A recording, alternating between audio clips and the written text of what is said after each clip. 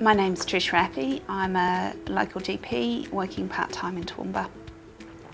It can be really difficult to diagnose declining cognitive function in the elderly patient. Often the GP actually has a suspicion that something's going on but can't actually pinpoint it and is really unsure about how to assess their elderly patient. Mixed in with all of this is the legal issues of creation of a will and power of attorney.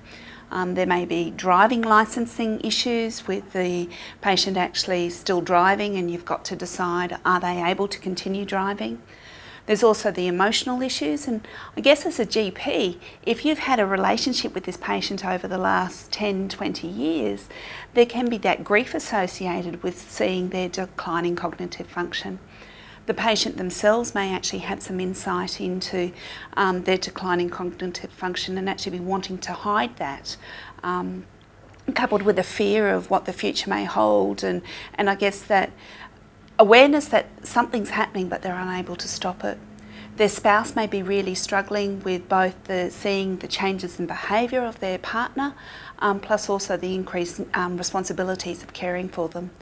And then there are the family issues with the families having a change in roles where no longer is the parent looking after the child, but the child's having to look after the parent. So there can be a lot of emotional aspects concerning the diagnosis of dementia. And then you actually have the whole aspect of, should this person be living in the community, or do we actually need to start considering a residential care facility? So I'd like to just share a couple of, over the next couple of minutes, how I approach a patient with declining cognitive function and actually how I go about assessing them. So first of all, it's really important to take a good history, a clinical history, both from the patient, but be aware that especially those who've been educated, that they may actually hide from you and lie about their behaviour and what's happening because of the fear of the diagnosis of dementia. Talk to their family, talk about loss of memory, talk about erratic behaviour, talk about change in their emotional state and whether there's been any aggression or concerning psychological behaviour. Talk about how they're coping with their activities of daily living and what they're actually able to do. Can they cook their own meal? Do they get lost when they go shopping? And sort of get a really comprehensive history. And you may actually need to talk to the family about this and get a really detailed history from their spouse or their children, and maybe even their next door neighbour who's sort of picking up on these changed behaviours. The next thing that you need to do is actually do a comprehensive physical examination. And so that's looking for things that may be impacting on this person's cognitive state. Things like, do they have a urinary tract infection? Do they have acute congestive cardiac failure? Do they have visual or hearing loss that hasn't actually been detected and treated that's impacting? Are they depressed? And for that I actually do a geriatric depression scale, and if there is depression present, treating it may make a big difference to their actual underlying cognitive function. I think it's then important to actually do a comprehensive review of their medications and stop actually a lot of the medications that may not be needed. You may actually consider a domiciliary home medicine review at this point. And get a pharmacist to go into the home and see are they actually taking any other medications that they're not telling you about. So we've gone through these stages, and the next point is actually doing a cognitive screening, and for that there are actually a whole heap of cognitive screening tools available, and these are available through the GP Connections website. Some of these include the GP, now I'm going to just read it out because I always get confused with all the acronyms, the GP Assessment of Cognition, and this is actually designed for GPs to assess the elderly patient's cognitive state. There's the mini mental state examination, which we're all familiar, especially those who use Medical Director.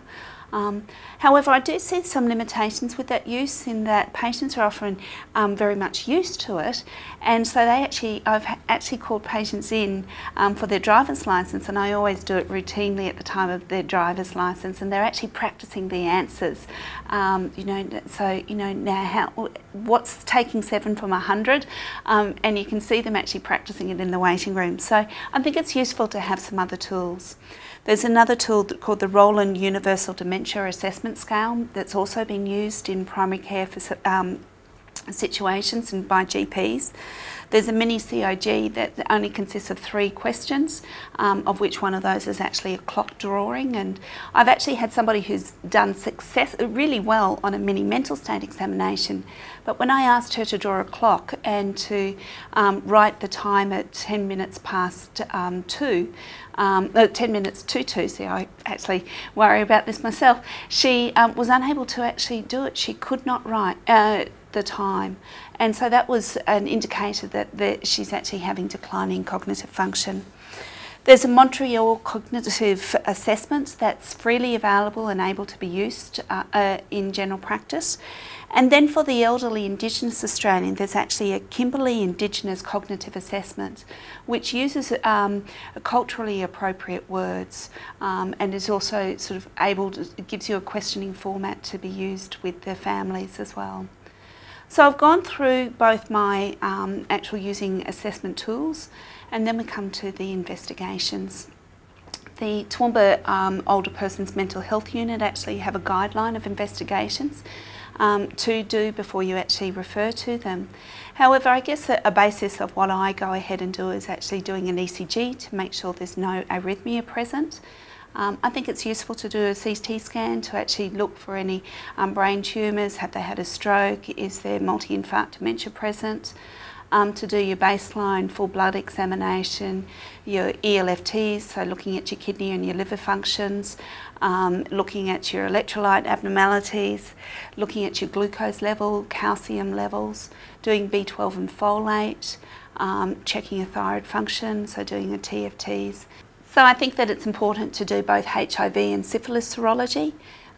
We recently had a patient whose behaviour was becoming more erratic, and when we did their syphilis serology, it was positive, and they actually had tertiary syphilis that was undiagnosed. That was just earlier this year.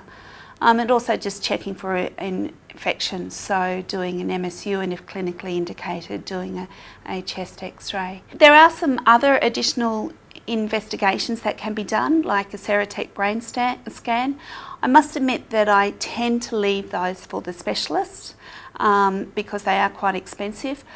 Having said that, I have actually ordered them for the younger patients, so the 35-year-old who have actually been concerned about their cognitive, whether they've got cognitive impairment, and the 50-year-old who's actually got very early onset dementia.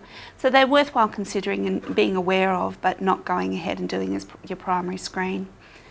So following this assessment, I guess it very much depends on what the results are and what I think's going on. You may just choose to monitor the patient, being aware that their cognitive function is declining, but not needing to actually act at this stage.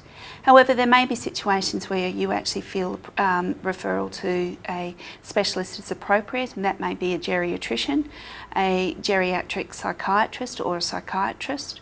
And situations when that occurs is when you're dealing with a younger patient or a patient who's presenting atypically, where you're having major problems associated with their behaviour, where you're unsure of the diagnosis. Other situations may be when they're quite complex medical conditions, or if you're actually looking at starting medication. And those are the situations that I would actually involve a specialist. So hopefully this all gives you a framework of how to go about approaching a patient with impaired cognitive function, how to assess them, what tools are available, and where to go from there. Thank you.